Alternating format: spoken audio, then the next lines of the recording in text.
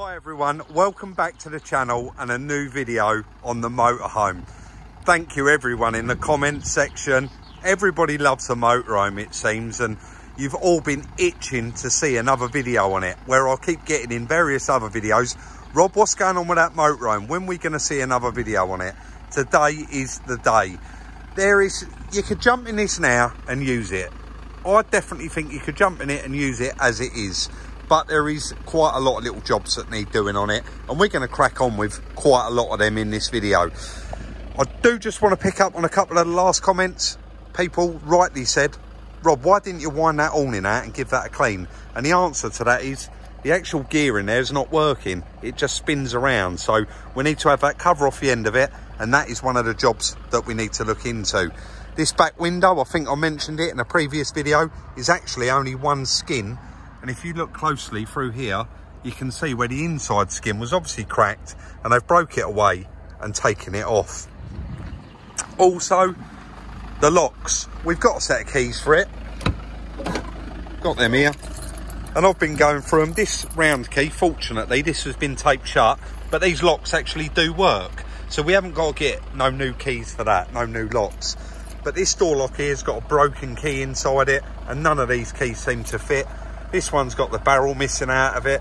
So basically, you can't actually secure this motorhome and lock it up when you're on site or when you're out in it. The door locks are all fine. The ignition's all fine. The radio doesn't work. We've got various other little bits and pieces to get on with this. And we are going to crack on with it in this video, including that squeak in there. The clean-up video was a complete success. You all really enjoyed that. A lot of you said, Rob, go ahead and get that polished up and get that back white. And do you know what? Although it's not vitally important at the moment, that is something that we're going to do in the future. And actually, probably renew a few of the stickers just to smarten it up, have a bit of paintwork done, etc, etc. But for now, we are going to head over to Gillingham and Maidstone. We're going to try and get a piece of flooring for it. I think the majority have spoken and said, Rob, don't put a carpet in it. Even though we did in the previous one, and it really did look nice. We're going to go with a nice bit of flooring in here. I need to remove this lock because I went to Camping International and they did various door locks and latches. I don't want to come back with the wrong one. So we're going to whip that off and actually take that with us. And then we've got the locker around the other side,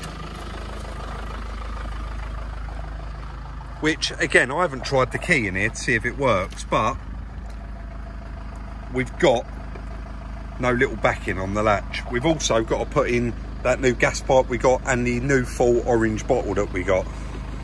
But yeah, loads and loads of little jobs to do. Let's crack on and get some of them done. That was nice and straightforward to remove, guys. You just had 5 little bungs inside here, and you had Phillips screws behind them. The handle pulls off.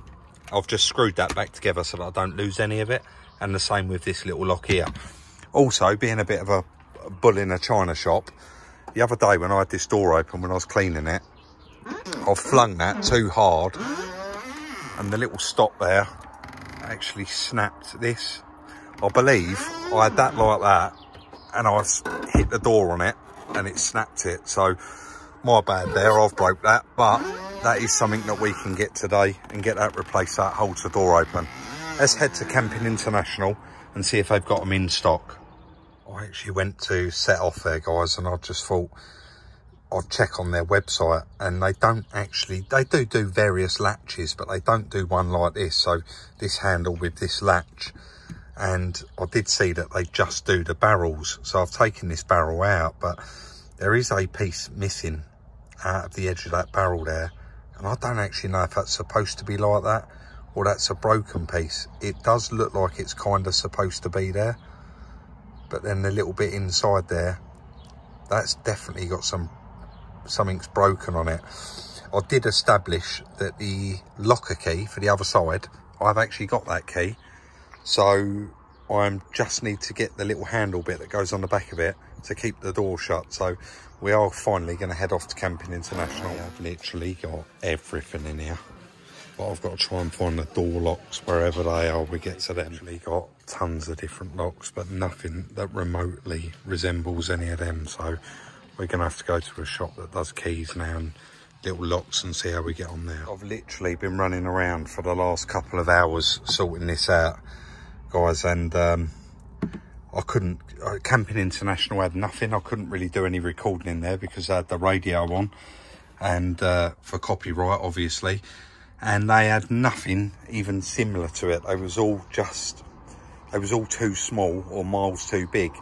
So what I actually did was called an old friend, I haven't spoken to him for a long while, at WK Shoe Repairs and Key Cutting, and I actually mentioned this to him, and he said, Rob, drop it off, I'll have a look at it, see what I can do. Now I've actually dropped that off to him, just the barrel, and he's going to do that for me now, and said hopefully it'll be a couple of hours. But in the meantime, I do want to get on, so we're just going to measure this floor and actually go round and look at some flooring for it. I needed to jump in here and see how far under that went. It does go all the way across, doesn't it? So we need to get a piece. I think this is 6 metres long, this motorhome inside, isn't it? Approximately. I might be wrong, there might be 6 metres outside. Anyway, I'm going to measure up and then go and actually look at some flooring and hopefully get some flooring for it. So let's do that. So West at WK knocked it out of the park for me there. You cannot buy these locks. He said you can't get that size that's in there. So he actually took it apart and cut 2 keys for it. He said these keys are unique to these kind of locks as well. So all I've got to do now is try and work out how to put it back together, and I'm sure we'll be fine. Let's get it all put back together. Now we're going to need a bit of oil on the door because it's squeaking, but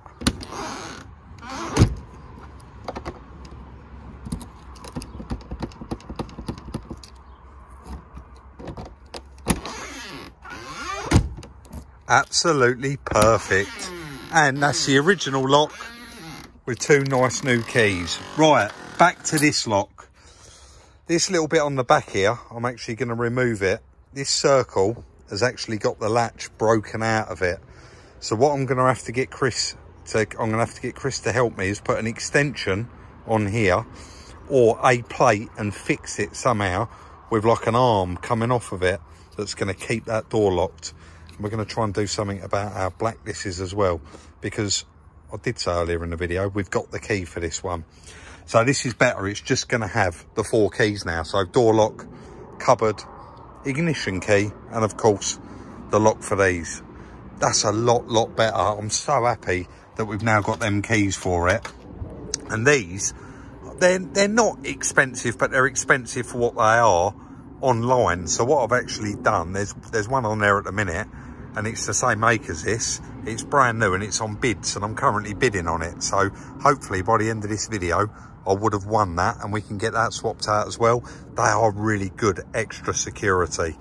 Let's get on to the next job. Now, the beginning part of this video probably seems a bit all over the place. I was off to the carpet shop and then come back and done the locks, but he called me and said the locks was ready pretty much half an hour after I'd done it. I did drive to the carpet shop, the local one, and it was actually closed.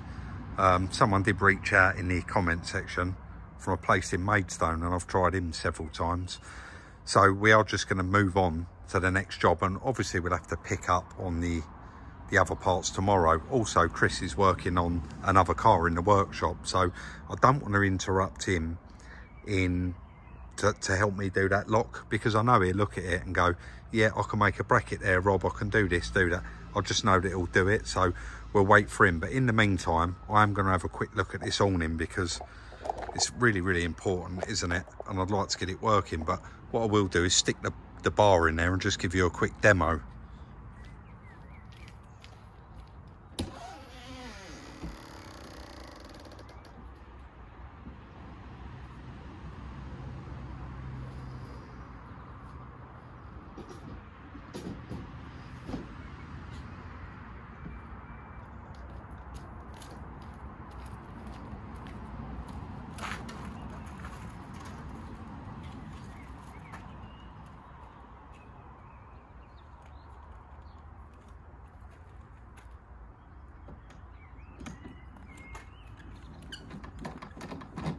Getting nothing at all.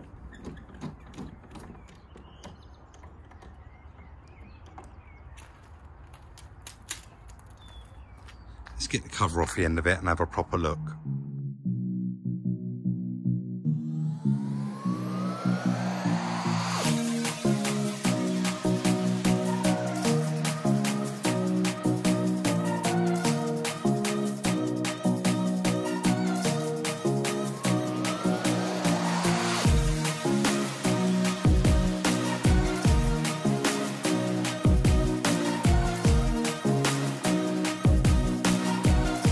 I think it's Chris's answer to everything now. I've just managed to get that off. We're going to be honest here. So you can see the orange strap there and there. I was trying to get it behind the awning, and Chris went, yeah, you got 2 straps there, mate, just to each end. But I've just got the usual answer out of him, where I've ended up taking the end cap off. He's got it there in his hand, and he said, yeah, it's been a gearbox too long, Rob. Something sheared in there. Something sheared in there, but basically that's all it was doing. This bit here was spinning round, and I knew that wasn't turning. But I actually just said to Chris, I'm quite grateful that that is broken, because do you remember what I said to you when I come in the workshop? When I said I was starting the awning? Yeah. I actually thought it was missing, guys. And what they've done is just locked it in there so it won't come out. But it did start to come out, and it actually looks like a nice awning. So it is the end of the day. I'm going to be going to the carpet shop in the morning, and Chris is going to take that apart. Let's see if we can fix it. That's the face of a man that's going to fix it. Well, we don't know, but we'll have a look. What make is that? Italian, I would think. Fiamma. Fiamma. So I could look that up and possibly order one for it. Yeah, yeah. Wouldn't it be brilliant if it had an electric motor that could bolt on there? That'd be something else, wouldn't it? Yeah. But too expensive. Right, let's leave it there for a minute. So the next morning, I've just arrived to the yard. Chris is already operating on the gearbox for the awning, and you've actually found a problem, mate, right? I have found a problem. What is the problem? The problem's the operator. There's nothing wrong with it. There's nothing wrong with it, guys, and genuinely, I know a lot of you are going to give me a bit of stick about this, so that's all I was doing. We thought that was sheared off, didn't we? Yeah, you've actually got to pull it down when you're turning it. There's not actually anything wrong with it. I can't believe you done that, Chris. No, I'm joking. It was actually me. Yeah, it's working fine now. Yeah.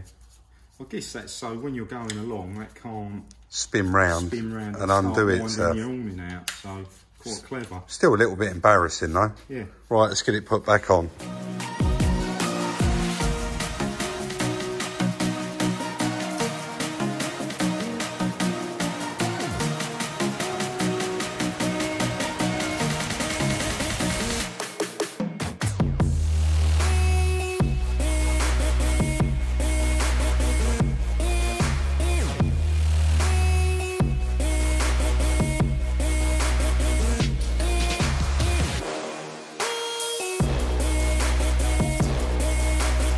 Nice that is, and Chris has just been inspecting it with me. Is that not any holes in it?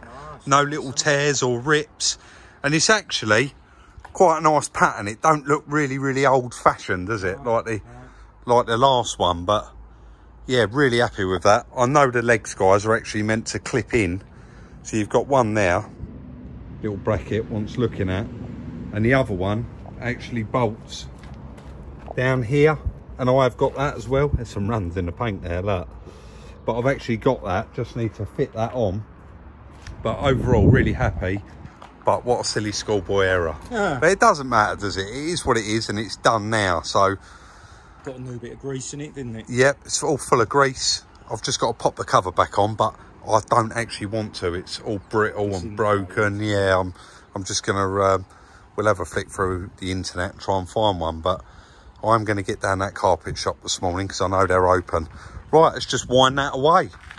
Very happy. Right, guys, the flooring is ordered.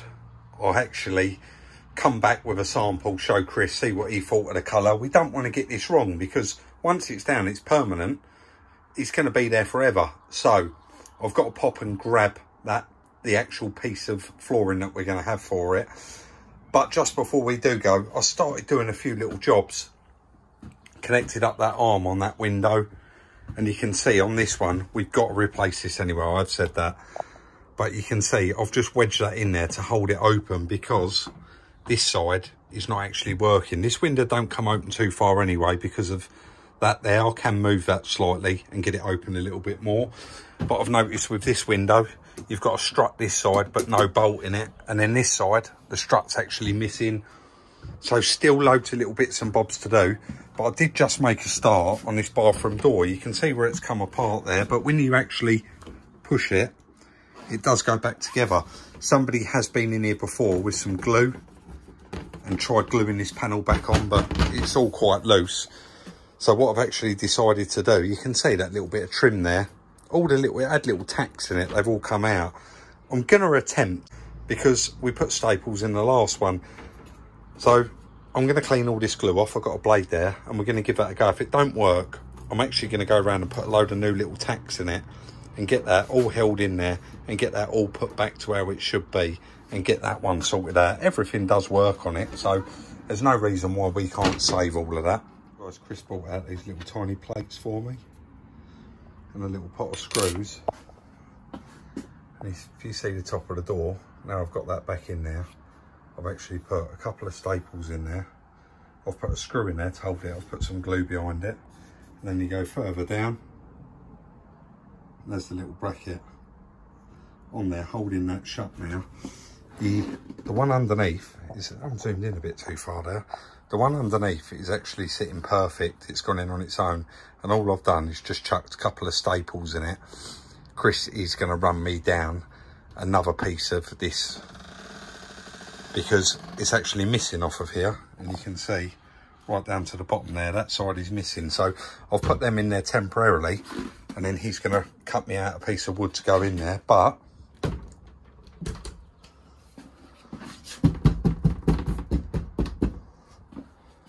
job's a good one. I think that's another job done until he cuts me down that bit of wood. Right, I think now we're going to have to start unscrewing all of this because that flooring is obviously got to go right underneath. Right, £240 for a new piece of flooring, but got really, really lucky.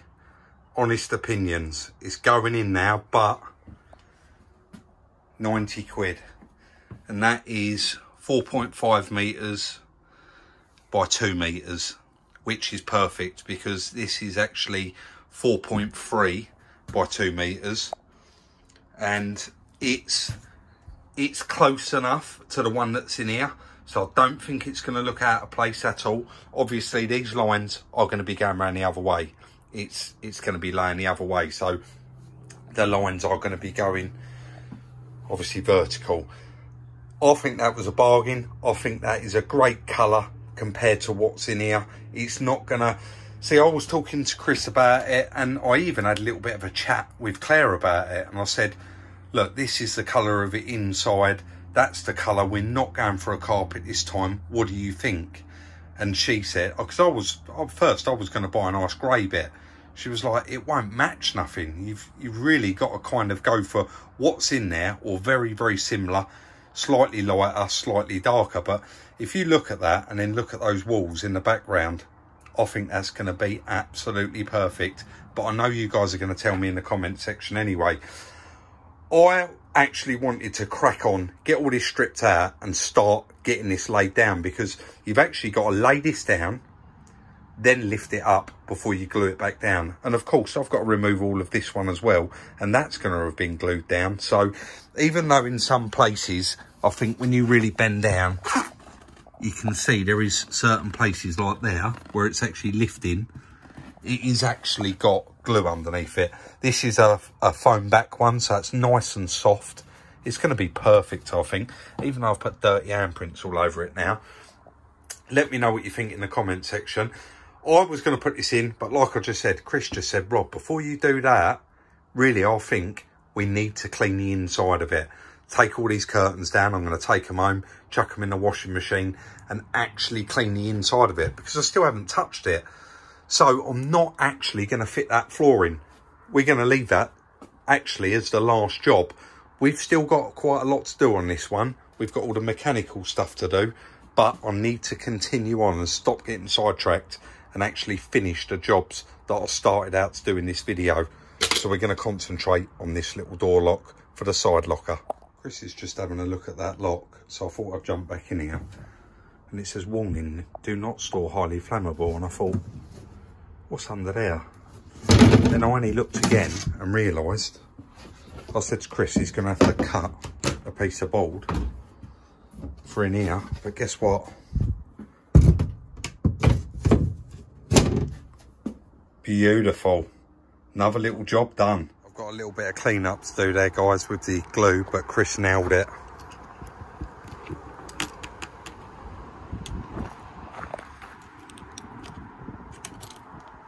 That's absolutely perfect. And the one that was on there before was plastic, so job is a good one. So I got a little bit sidetracked in that video with one job or another, and it does get quite difficult when Chris was actually in here. You would have seen recently where we've been trying to nail through some projects. I've been working on one, Chris has been working on the other. So I've done the Audi A1 airbag kit and he was in here working on another car. And then I've been on that motorhome and he's been back on the Audi A1. So it's a bit like that.